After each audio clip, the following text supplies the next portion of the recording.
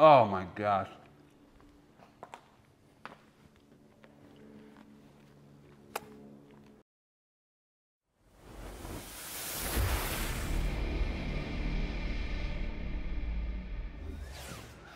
Hey guys, welcome back to Meet and Greet. I got a special episode in store for you guys today. We're talking pulled pork. We're talking pork butt. We're talking the easiest, most fail-proof meat in all of barbecue. Look, when I first started in barbecue, I did not touch a brisket until at least 2 years in. I was worried, I was scared, I didn't want to spend all the money and mess it up. And also when I came up in barbecue, there just wasn't a ton of knowledge, there wasn't a ton of data out about how to smoke a brisket. So I humbly admit to you, I was a little scared to touch a brisket. What I learned early on is your temperatures, your fires can go up, they can go down. You can cook 250, you can cook 275. It does not matter. This is the most forgiving cut of meat in barbecue. And today I'm gonna show you a fail-proof way to cook this puppy. Your friends are gonna love you, your wife's gonna love you, your husband's gonna love you. And look, if you like this content, drop me a subscription because we're building this channel one video at a time. Meet and Greet for the folks in the back of the back who just want to cook some darn good barbecue. Let's roll, guys.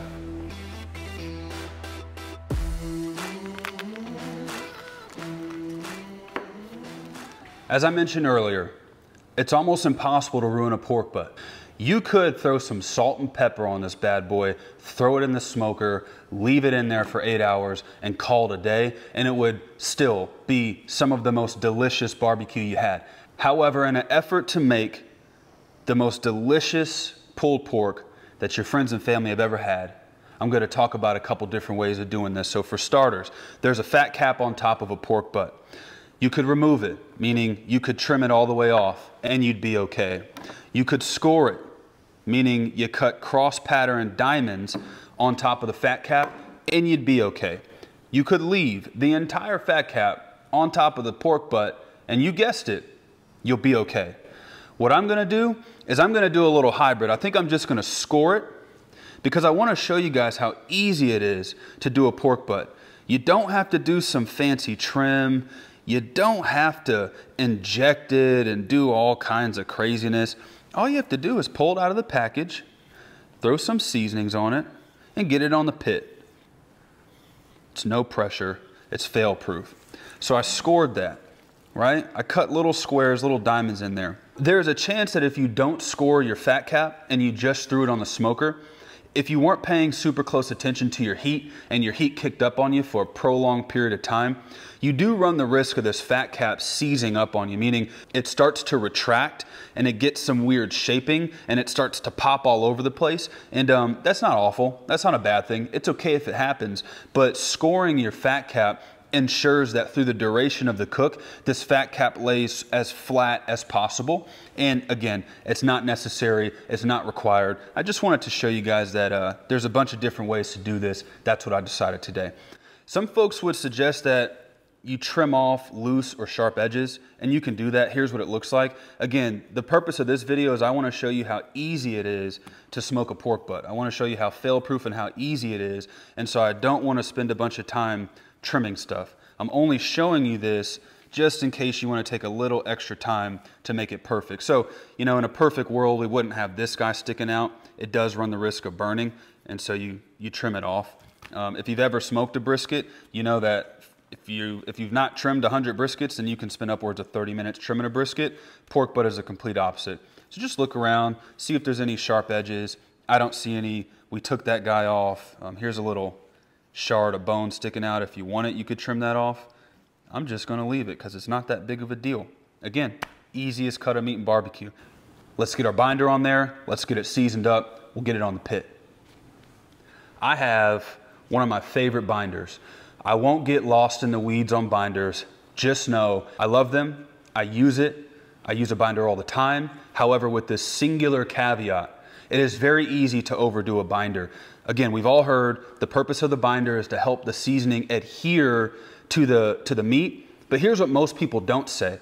It helps the seasoning adhere to the meat if you don't have 30 minutes to let the seasoning rest on the meat. So the purpose of a binder is to squirt it on just a little bit, rub it around, lay your seasoning on top, and almost immediately get your meat onto the pit. And so that's what I do. This is equal parts yellow mustard and Worcestershire sauce, equal parts, 50-50. You can do all kinds of stuff. It really doesn't matter. Purpose of the binder is just to get some moisture, some tackiness on the exterior of our meat, lay some seasoning over the top and get it on the pit, and that's exactly what we're gonna do. I'm gonna season this bad boy with some 16 mesh coarse ground black pepper. Love my pepper. I got some Lawry's on deck. I'll hit it with some Lawry's. I got some kosher salt on deck. Hit it with some kosher salt. And for the color, Malcolm Reed. Love you, brother, man. This rub by Malcolm produces arguably the best color in almost all of barbecue. I mean that, seriously. So I use this mostly for color. Of course, there's some garlic powder, onion powder. There is some delicious flavor inside of Malcolm's rub. However, my primary purpose for this is to give us the color that we're looking for. Let's do it.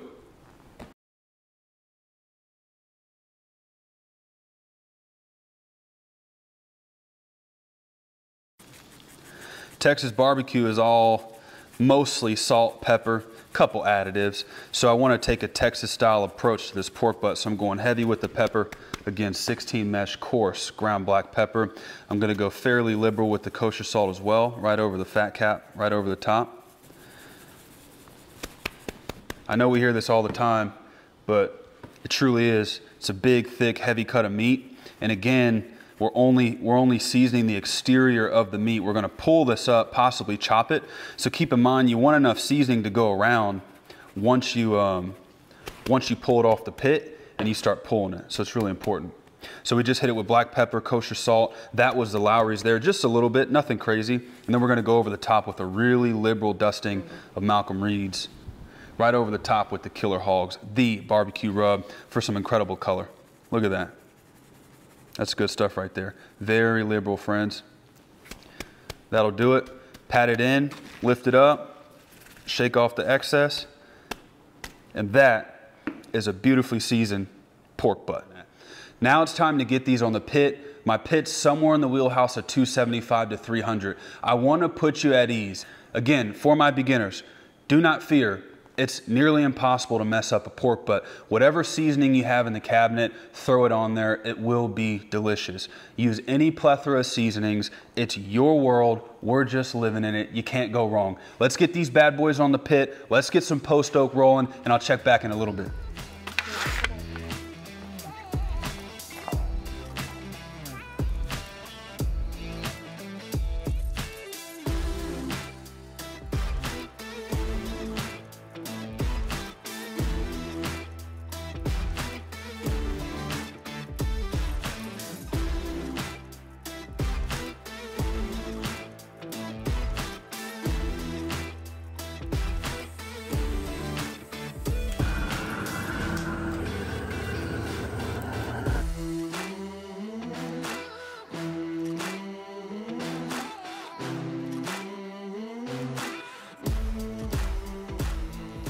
All right, friends, we're at the pit.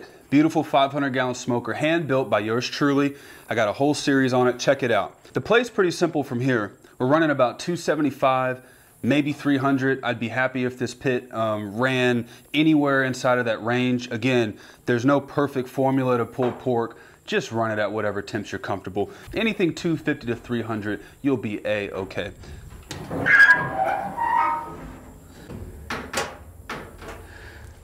I'm gonna face the bone side towards the fire. Probably will be time to spritz here in about 2, maybe 3 hours.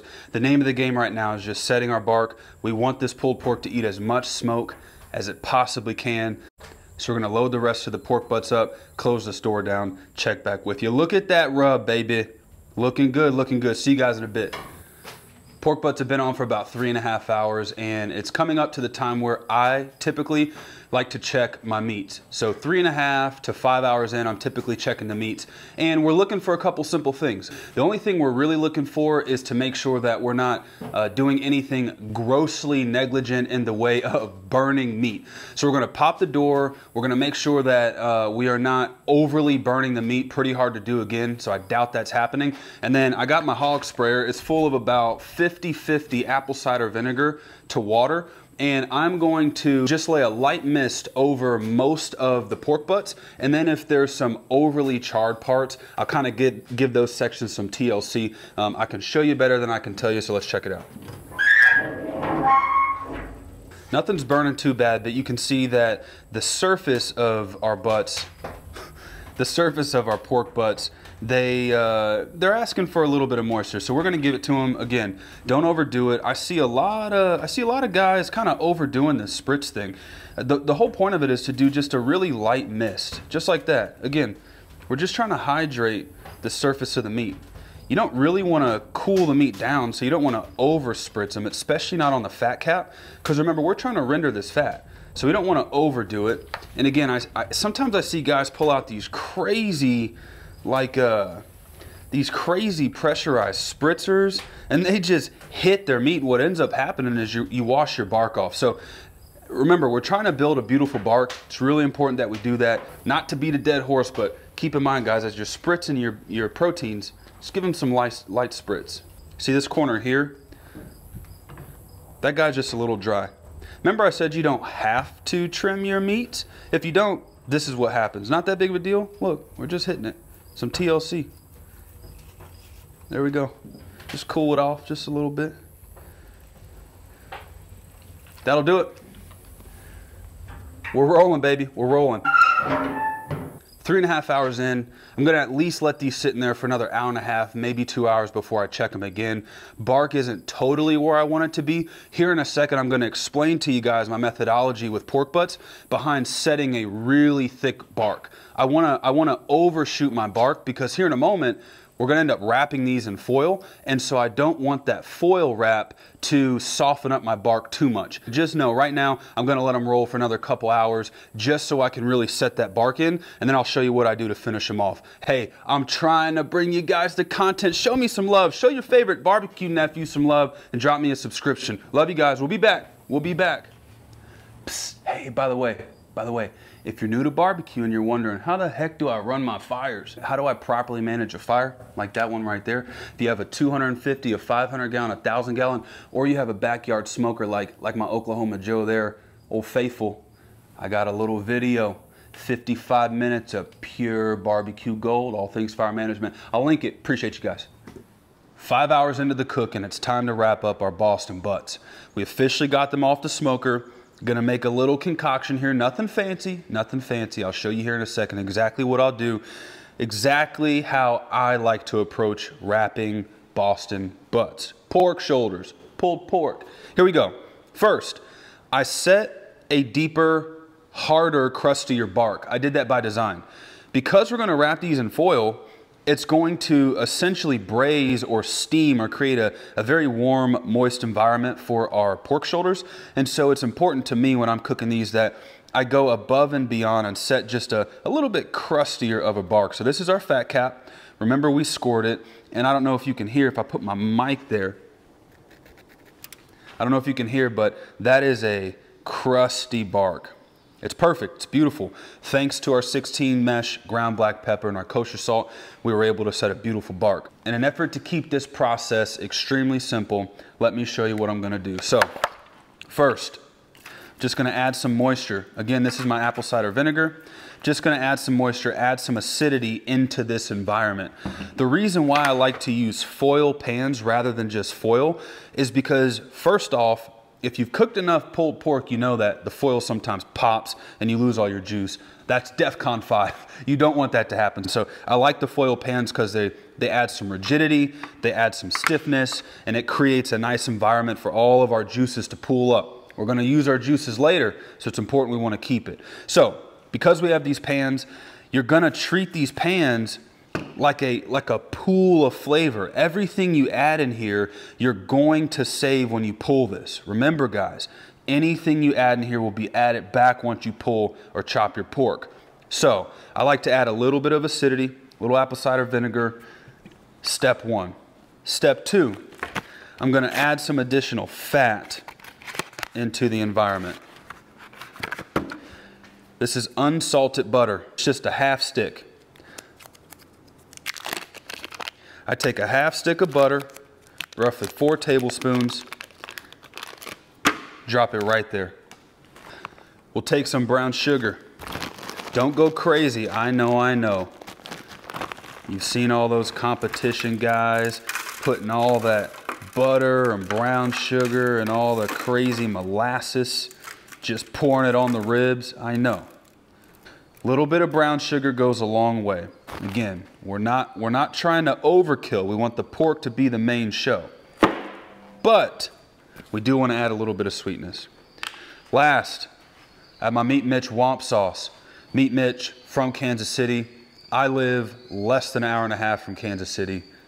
This is incredible stuff. Meat Mitch Womp sauce, just a little bit, right over the top.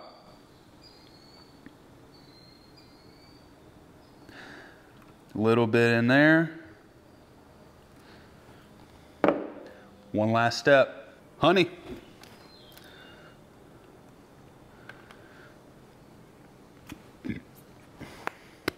I'm gonna hit these other two just like I did right now. I'm gonna get these inside the smoker. For my folks wondering, well, Marcus, what temperature did you pull these out at?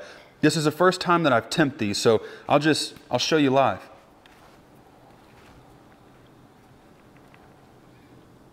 145.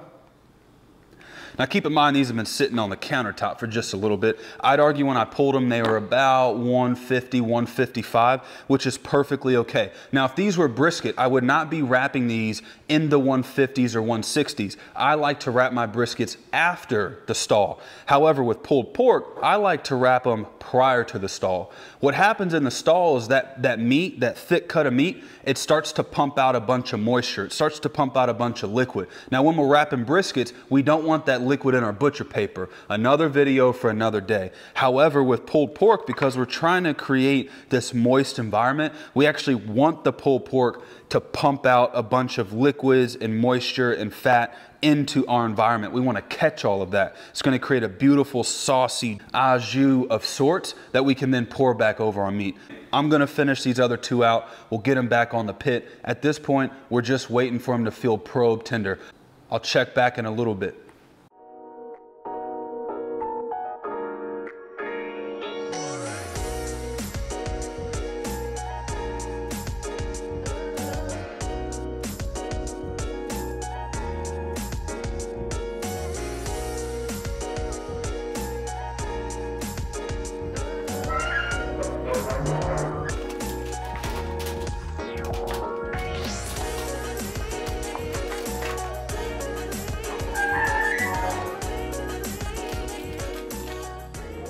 The journey to the perfect pulled pork has finally come to an end, my friends. Thank you for hanging out with me. I cannot wait to dig into this. I want to show you the final product, and let's just jump right into this beautiful pork butt. Oh, there she is. Wow. Look at that, guys. Look at that. You honestly can't beat that. I promised you guys I was gonna bring you a simple, easy, fail-proof recipe to pulled pork, and we accomplished that right here today. A couple things to note, and then I'm just gonna dive into this bad boy. So first, you can pull this, you can chop this, you could potentially slice this. There's a million different ways that you can serve pulled pork. Today, I'm just gonna take this guy out. I'm gonna put it on my cutting board. I'm gonna pull it by hand, and I'll kind of show you what I do. If you come in closer, you can see this bone. It's just ready to come out. So I'm gonna pull this. Look at that. That's the money shot right there. What a delicious piece of meat. Bones out. And like I said, I'm just gonna pull this by hand. Remember, I set my bark extra crusty, extra deep, because I knew we were gonna finish this in foil. If you remember earlier in the video, I told you guys I want this pork butt to sweat out inside of our foil pan. The reason why we want that is because it creates this beautiful au jus. So I'm gonna dump this in here. Okay, let's get this pulled out and pulled up. You literally saw me pull the bone out. So this is just ready to fall apart on us, and that's what we want from a beautiful pulled pork. Got our meat here. Oh my goodness, guys. Oh, I could cry. If you could smell it, if you could see it, if you could touch it, you'd know how incredible this is. Without further ado, let's pull into this. As a reminder, to recap, this smoked about 8 hours on the pit. I purposefully ran my temperatures all over the place so I could validate that this is fail proof. At one point I walked out and I think it was like 210 degrees, guys. I mean, I let my fire die out for 30 minutes. I went back, I threw some logs on there. I jumped it up to 350. It probably dropped down to 275. I mean, I was all over the place. I did that on purpose because I wanted to show you guys it's impossible to do this thing wrong. I'm literally watering at the mouth, so let's do this. They don't call it pulled pork for no reason. Again, if you had a big meat cleaver, you could just hack it up and make chopped pork. But we don't even need to do that. Oh my goodness, you guys, what in the world? Oh my gosh. This is our fat cap. Remember we scored that? Look at the bark on the fat cap. I mean, it's just full of flavor. What I like to do is just pull this up. If your wife is like, honey, I don't like fat in my food. I know, because some people do that. They don't like fat. If you got a grandma that's like, baby, don't put a bunch of fat in my barbecue. Just sneak it in on them, guys. Just sneak it in on them. They won't know what hit them. I mean, they'll bite that. It'll just be a flavor bomb. They won't know. So just chop it up. Just sneak it in there. And then what I like to do to kind of top it off and round it all out is I'll take the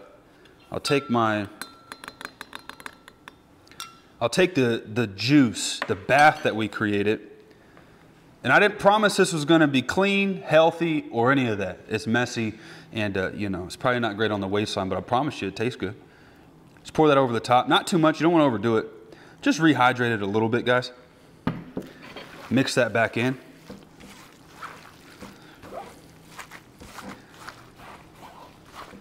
And gosh, look at it. It's beautiful. Let's taste it. Let's taste it. Perfect bite. A little bit of fat, a little bit of bark.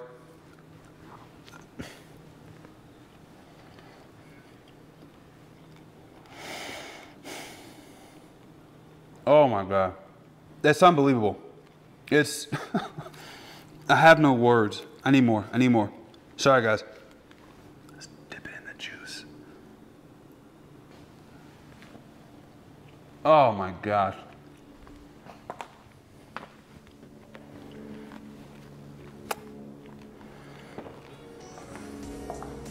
Hands down, some of the best pulled pork I've ever done. It's all over my face. It's a mess. It's a flavor bomb. There's nothing else. The video's over. Like, comment, subscribe. I'm diving in. Love you guys. Meet and greet. Over and out.